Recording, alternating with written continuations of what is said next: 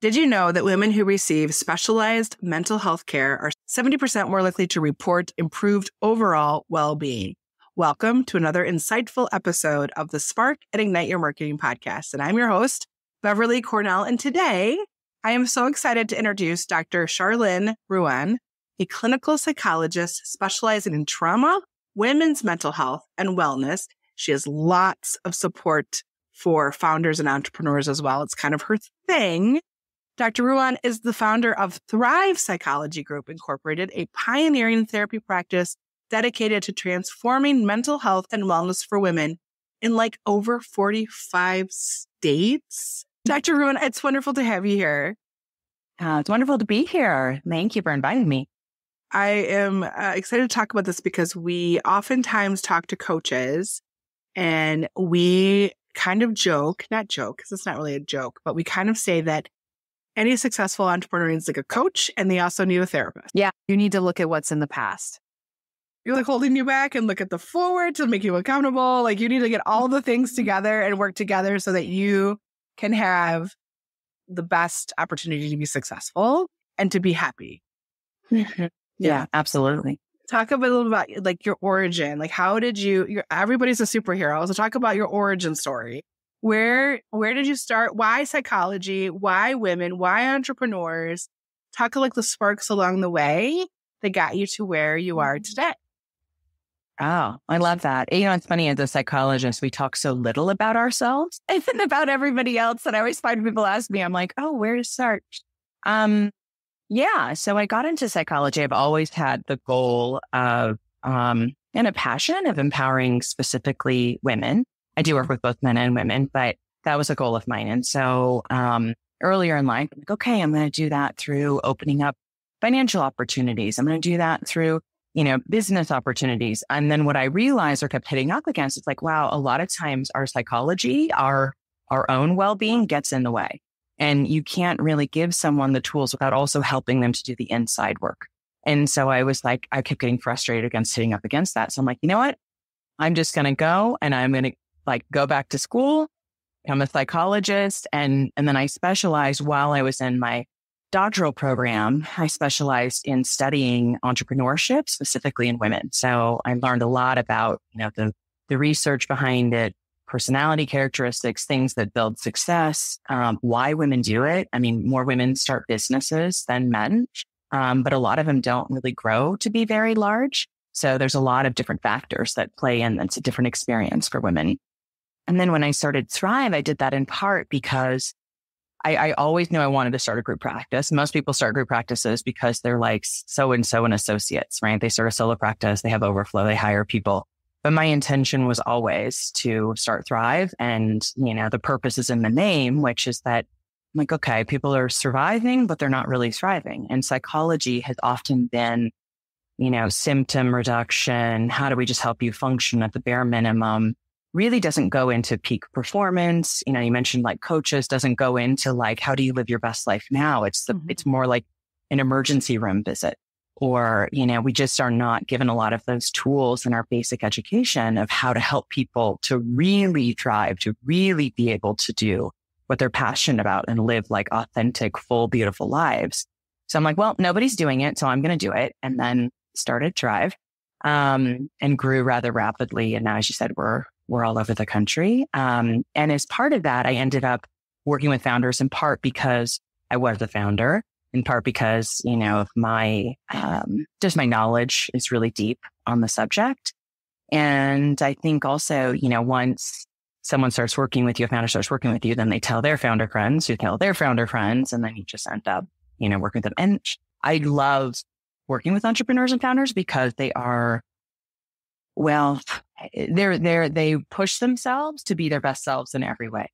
So they're really not leaving anything on the table when it comes to working on their stuff, which makes them really fun and exciting and, challenging, but in the ways that I love to work with. So that's what I've been doing and specializing in, and I love it. It's one of my favorite things to do. What have been some of the biggest challenges or transitions that your business has had over the last, it's 2018, I think you started, right? Mm-hmm. Yeah. So when it's interesting. When I started it, part of it, I like reverse engineered the whole thing, bring our technology into it, do it in a different way. And so at the time, it was very innovative, all the things we did, having online therapy, doing online booking, just being very like forward in all of our marketing. We were the first ones to really use like Google AdWords. We grew rather rapidly. Then COVID hit. And then I'm like, oh no, what are we going to do? Because, then revenues dropped and I had all these employees, but, then the mental health field grew and we were really well poised because we were ahead of the game very much in technology to be able to switch all to online. It was the easiest thing for us when other psychologists just weren't thinking about that client experience in the first place. So there was that whole boom during that. And what you do all online, we had offices that were sitting empty, basically furniture storage at the time, so, and then post COVID, and then people are spreading out all over the country. And one of the reasons we're in multiple states is because one of the limits of being a psychologist that coaches don't face is that we have, these interstate rules, so if you're licensed in one state, you can only see residents of that state. Right. So someone moves and they lose their therapist. So because we were working with people that were often like bouncing back and forth between New York and Austin and California, their needs weren't being met. Mm-hmm. And so, that's when I really decided like, okay, we need to meet the need there. And so, psychology also had like an interstate reciprocity agreement that California wasn't a part of, but Texas was. Mm-hmm. So I moved to Austin, hired a lot of people to do that, and we expanded to all over the country. So it's really like my field's growing and evolving so quickly. You got to pivot fast to be able to keep up and meet needs. It sounds like too, like this idea of incorporating tech into this very personal space has been really powerful too. Like people hadn't thought about how tech could make it a similar experience. I know from my own self, like my husband's military, so we move a lot. And continuity of care is like a real issue for us. Oh, it is. And so having that a capability is huge. And then also like, we don't necessarily have to leave the house because we have no support system typically when we move someplace because our families are in another state. So like we have kids and to have to care for them, like there's a lot of challenges in that. So I know like from my perspective, that has been huge from that tech side of things. Yeah. Oh, absolutely. And there was just very little of that when we first started doing it. Now, I mean, again, like post-COVID, many more therapists do that and are on the bandwagon of that. But at the time, it was like quite the controversial thing. But I mean, all the research shows that doing online therapy is just as effective and sometimes more because, well, one, it really reduces barriers to care and it's a big deal. So, but people are apt to do it because they don't have to leave. Like they can do it in the safety of their home. Yeah. Yeah. And that's a very comfortable place for people to be too. So they can maybe even be more giving of what they say too, because they feel comfortable. Yeah. Yeah, absolutely. What really frustrates you about your industry and how do you fix it, do you think? Oh boy. I'm such a love-hate relationship with my field. I mean, part of what I had said earlier, that they're really, it does tend to draw a personality type. Psychology tends to draw a personality type that might be like just more rigid, traditional. It's really at odds with entrepreneurship. And so there can be really like distrust of new things, right? So distrust of technology, distrust of new ways of doing treatment.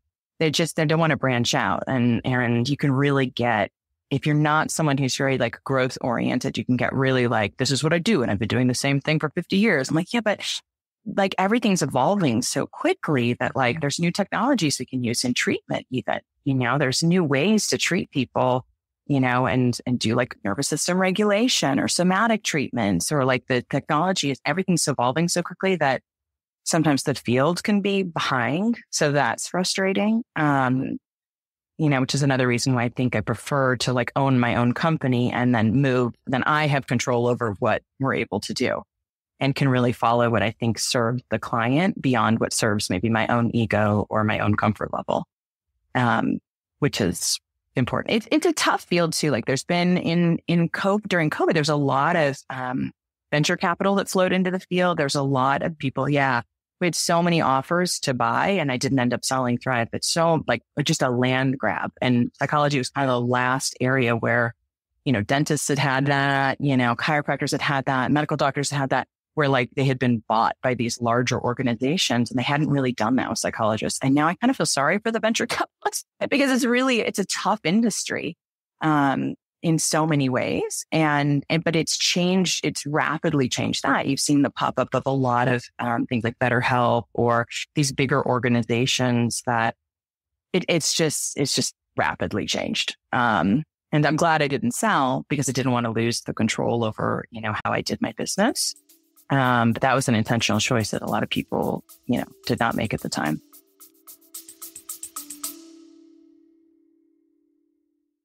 Before we dive back into the inspiring world of Spark and Ignite marketing, let's take a moment to thank the incredible supporters who make this podcast possible.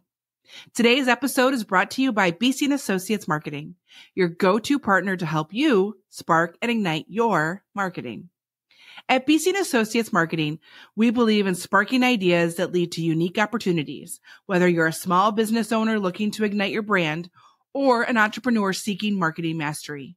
Our team is dedicated to crafting tailored solutions that fuel your growth. From strategic planning to ongoing support, BC & Associates Marketing brings over 25 years of expertise to the table. We're not just marketers, we're your partners in success, committed to sparking innovation and helping your business thrive in the ever-evolving landscape.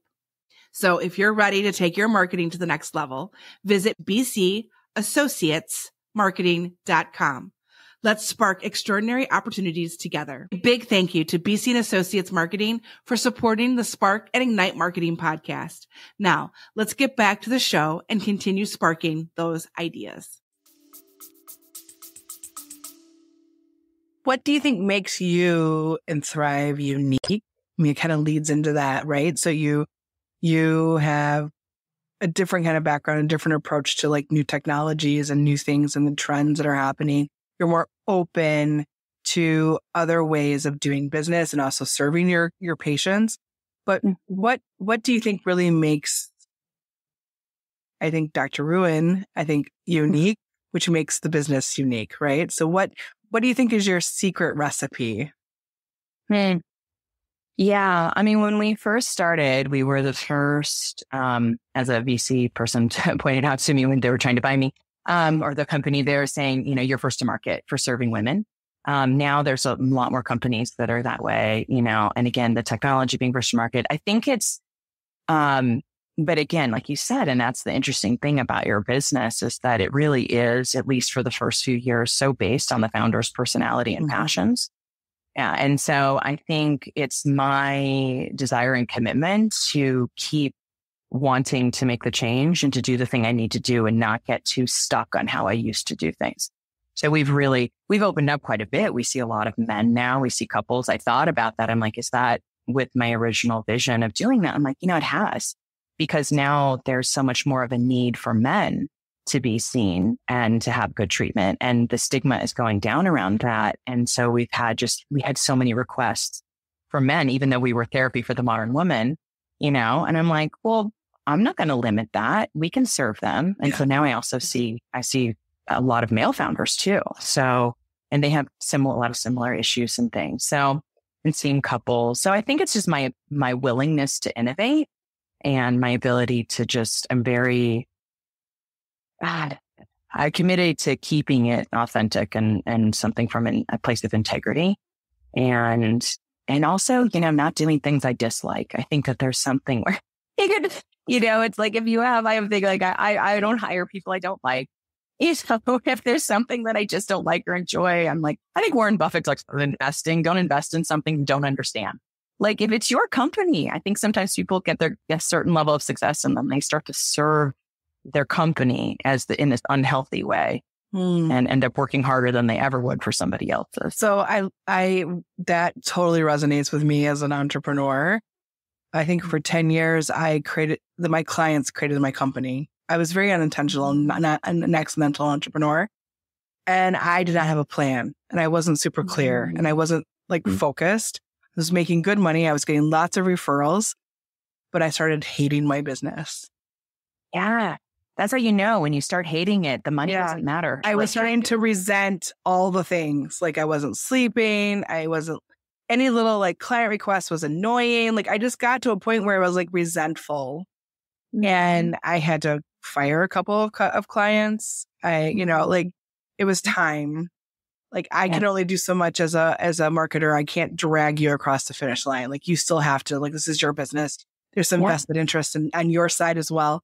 And I started to create some boundaries, and then I got really intentional about the kind of business I wanted, the things that brought me joy, that made me happy. Like you said, you don't want to invest in things that don't bring you the joy. That is the beauty of being an entrepreneur. We can create whatever we want. And there's lots of power in that. But then it became really clear through some exercises I did that I actually do with my clients. I did it for myself. And I was like, the Cowboys kids don't have shoes, but like I can help everybody else build a business. Oh, yeah. So some exercises I did for myself, and I got very clear and very focused. And then all of a sudden, I was more excited about my work than I had been 10 years ago when I started the business. And I think when you are clear and focused and you have that vision and you have that purpose and you are doing the things that bring you joy, gosh, like anything is possible in that. Like, I almost feel like I don't have enough. I want to do it all, right? Like I'm almost like overwhelmed with the possibilities. And now I just love working with my clients, and I just love, and I'm picky. I'm really picky. I've niched down quite considerably because I know who I really like to serve now.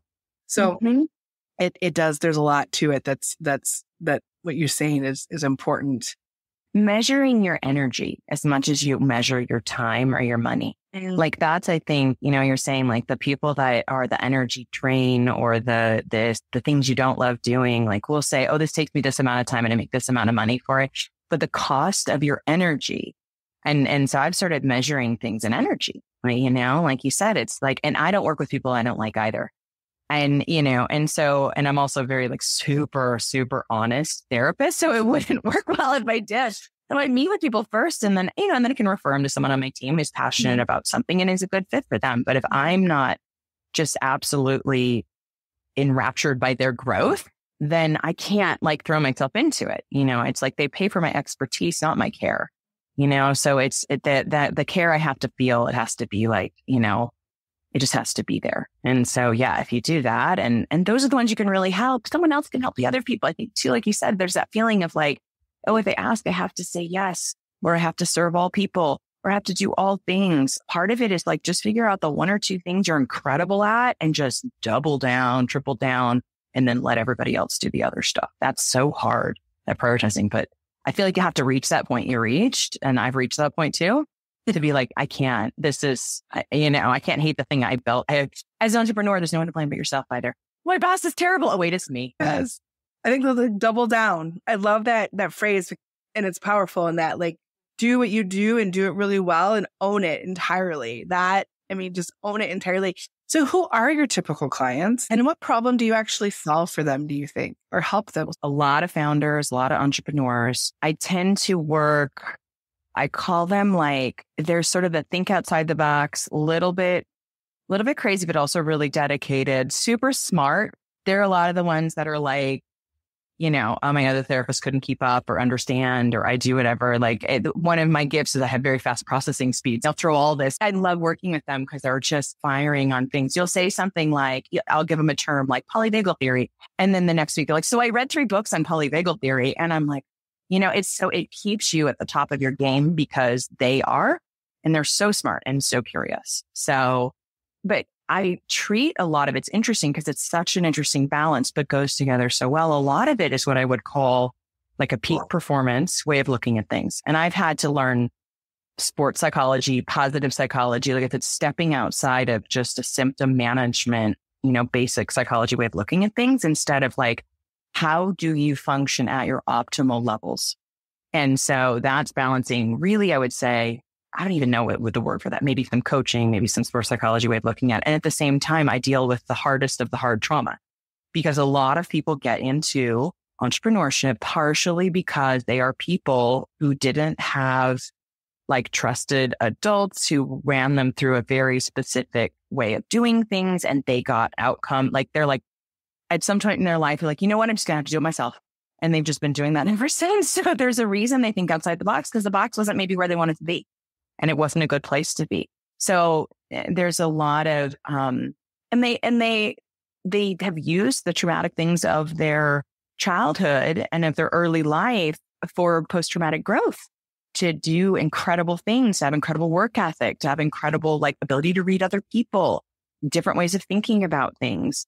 And so it's interesting when you have that much trauma, you'll be super developed, like superpowers in certain areas, but then you'll be walking along basically and feel like you fell in a hole of an area that you've been neglecting. And a lot of times it comes up in relationships, or it comes up in they're driving themselves into the ground for their company, or the very things that made them successful will be the things that will tear down their company and tear down themselves and destroy themselves if they do not resolve those things.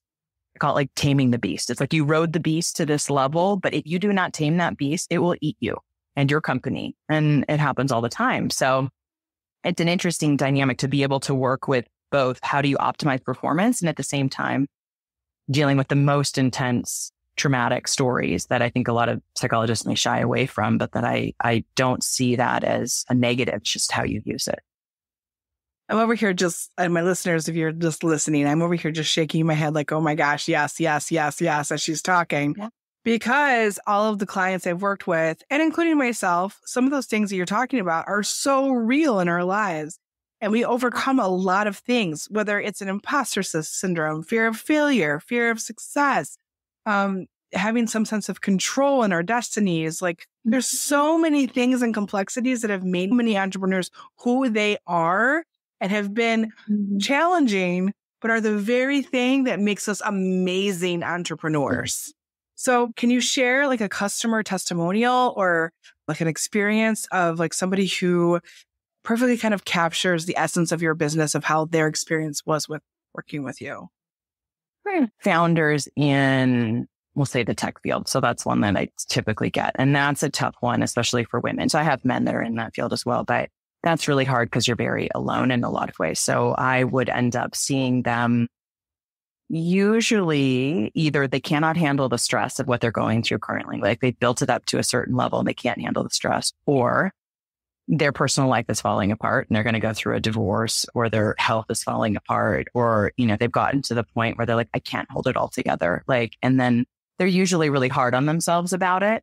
They're okay, I'm to this level of success in my life. Why am I falling apart now? And I don't know what to do. I can't enjoy it. I have what I thought I wanted. I'm not happy. And what do I do? And so I love getting people at that point where they're because I do think there's a belief if I build, and I mean, you were some of this earlier, if I build a certain level of success in my company, I'm going to be happy. What that buys you is space. And what happens with the space is all those things you've been shoving in the closets of your mind and in yourself come out because there's enough space. Mm-hmm. And will, a lot of people will hold it together and will themselves to a certain level. And then they'll be, what's wrong with me? Things should be happy. I should be happy. No, all the stuff you just shoved down is now coming out because there's some space for it. So that's usually when I see them. A lot of them start to have health problems, by the way, too. Your body starts to fall apart. If you put a very strong, dedicated brain in just a normal human body, things start to fall apart. And that can drive people a lot of times to therapy when they can't hold it together anymore. So it's really about walking them through the process. Okay, you have all these current stressors. It's you're flying the plane and repairing it at the same time, which is also an interesting thing to do, because it would be the same way as to say this to a parent. I get so irritated when people will say to a parent, well, just take me time in the middle of the day, do whatever. Why aren't you sleeping? And it's okay, there's probably a reason. Why don't you dial it back, figure out what's going on? Don't put more shame on top of it. Just say to a founder, just stick off. It's fine. What if they can't? What if they're in the middle of trying to sell their company, or they're getting investors? It's about realistic things that they can do. And then also resolving the things from their childhood that are finally starting to come out, because, now they're to a place of safety where they can actually look at it. And I'm a big believer in not let's go forever into your childhood and dig up all the things for funsies. I mean, people have stuff to do.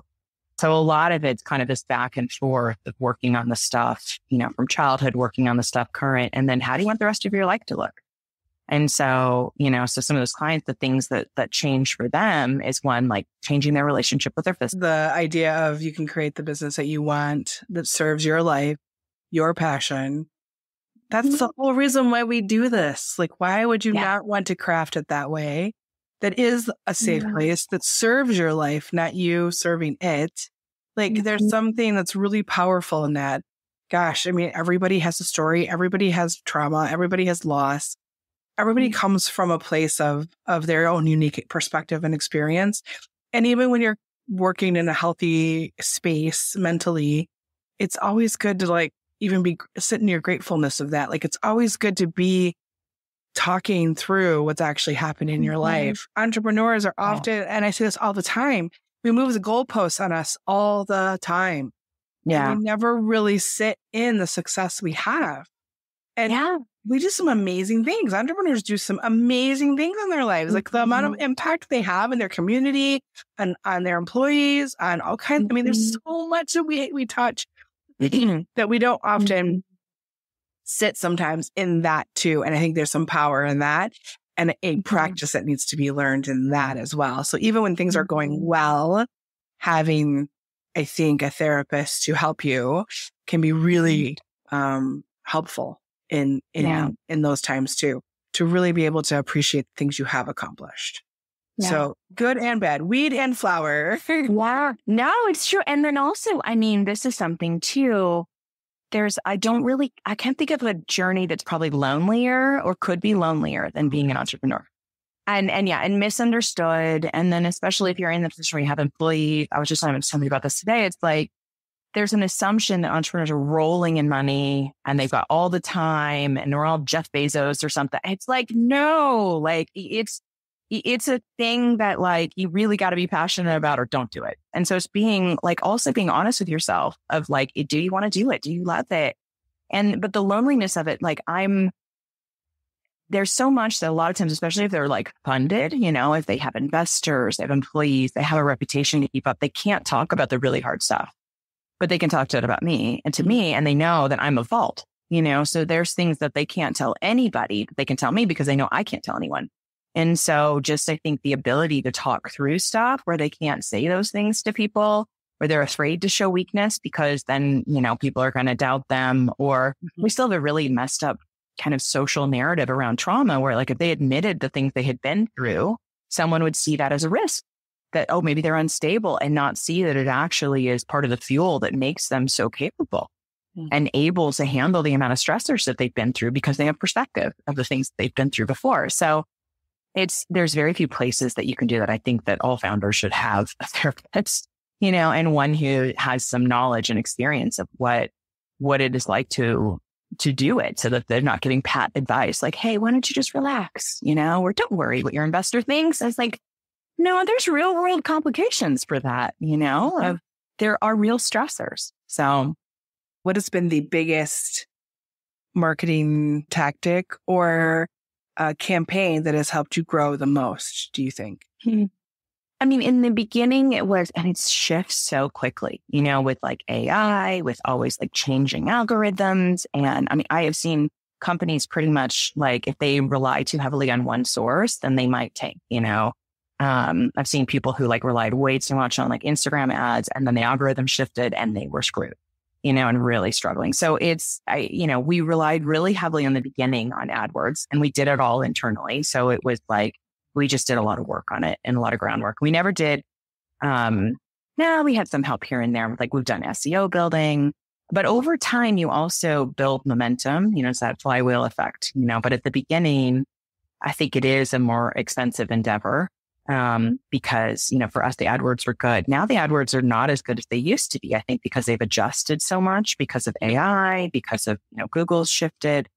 And it's interesting because where we really benefited from being so tech savvy in the beginning, now I'm seeing that like the real big things are those connections, like the actual like personal connections.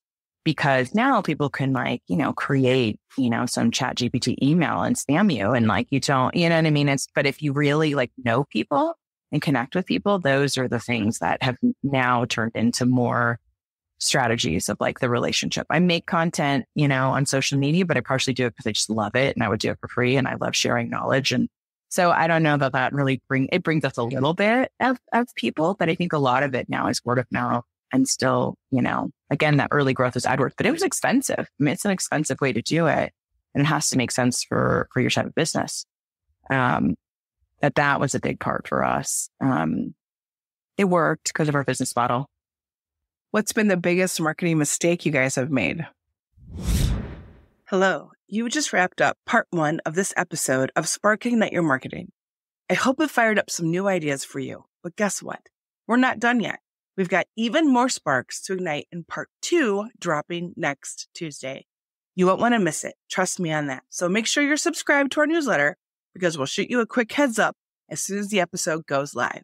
No FOMO here. Until then, keep that marketing flame burning. Wrapping up another episode of Spark and Ignite Marketing.